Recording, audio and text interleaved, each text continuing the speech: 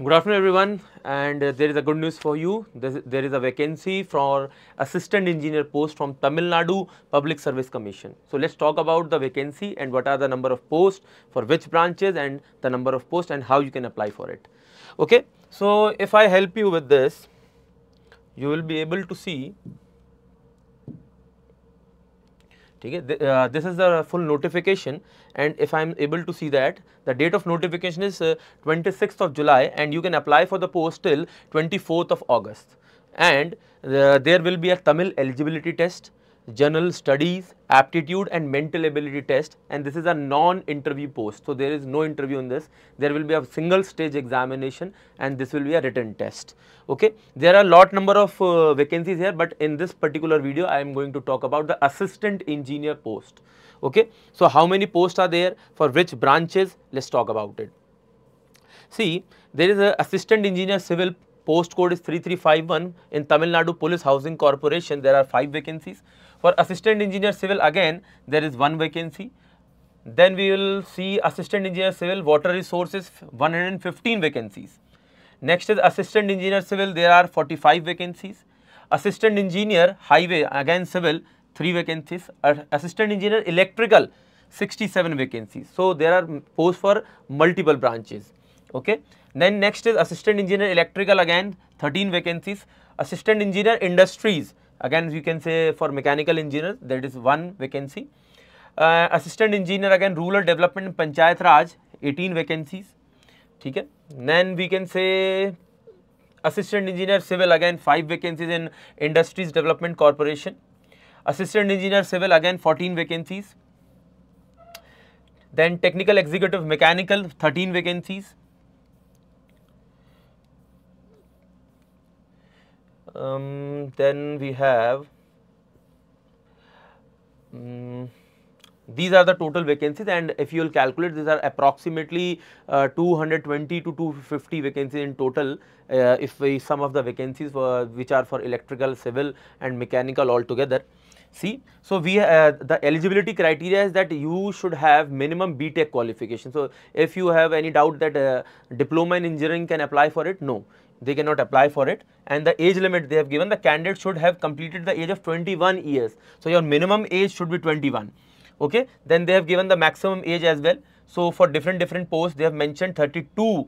Okay. For assistant engineer civil, the maximum is 32 years of age.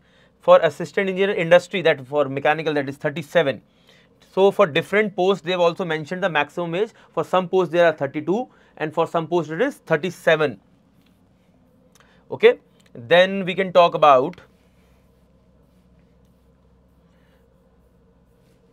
here the qualification and experience is also mentioned. So for if we see assistant engineer civil, so must possess B.Tech degree. So you should have B.Tech degree and you must have passed the examination. So if you are in last year of your B.Tech degree or you are having diploma, then you are not you are not allowed to apply for the post.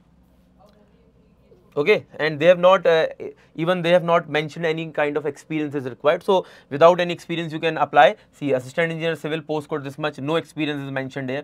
So if you are not having any experience, then also you can apply for it. But in this code 1160 assistant engineer, they have mentioned you should have practical training in surveying for a period of not less than 1 year. So in this particular case you must have 1 year of training experience for post code 11660. Okay, and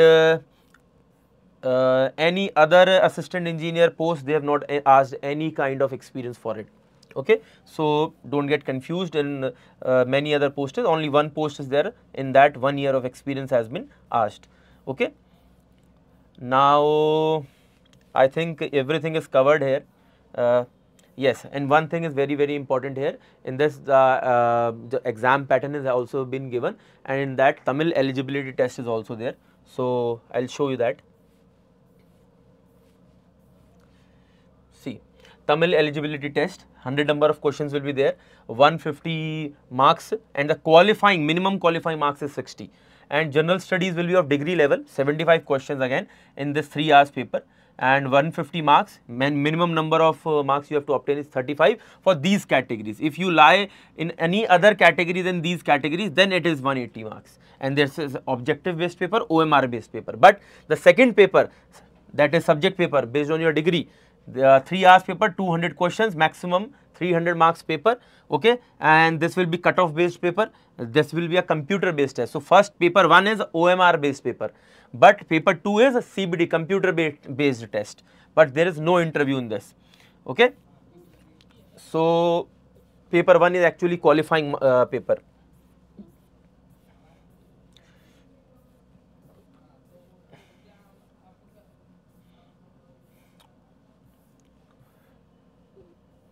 Yes, and the last point here, how to apply online. You have to go on www.tnpscexams.in. On that website, you will get an option of one-time registration. After one-time registration, you will be, when you will log into your account, then there will be different posts like this. And you have to click on combined technical service examination non-interview post. Okay, you can apply till 24th of August and just apply online. If you have any other doubt regarding the application, you can just comment in the comment section below, and I will make a video out of it, and I will provide the solution of the confusion or any doubt you are having. Okay, thank you for that.